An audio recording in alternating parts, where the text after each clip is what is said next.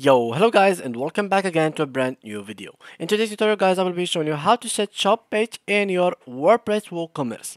First of all guys, I will need you to go to your WordPress website and then open the dashboard, which is pretty simple. Go to wordpress.com/wp-admin or just like me, localhost/wordpress/wp-admin.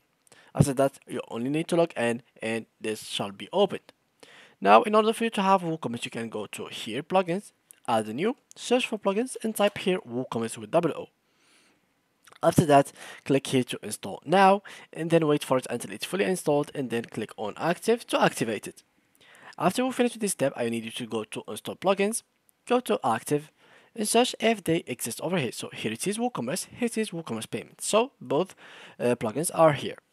Now, when you finish with this step, you will notice that you have some like menu that have been added to your main menu. So here we have WooCommerce, products, payments, analytics, marketing.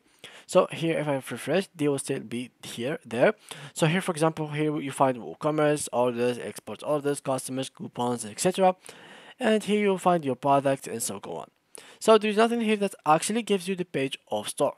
Well, how you can get the page of store, which is pretty simple guys. You don't really have to add the page of store to your website because when you install the WooCommerce, it will be directly added to your website. So for example here, if I went to pages, you will find this the shop page has been already created. So if I click here on view, here it is, and these are the products that I have in it. Of course, if you want to open it directly from your website without going to here, you can click it from here. So user blogs or whatever the name of your website, click on visit store, and here it is. So yeah, guys, that's pretty simple. You don't really have to do anything to add a shop store or a store page or etc.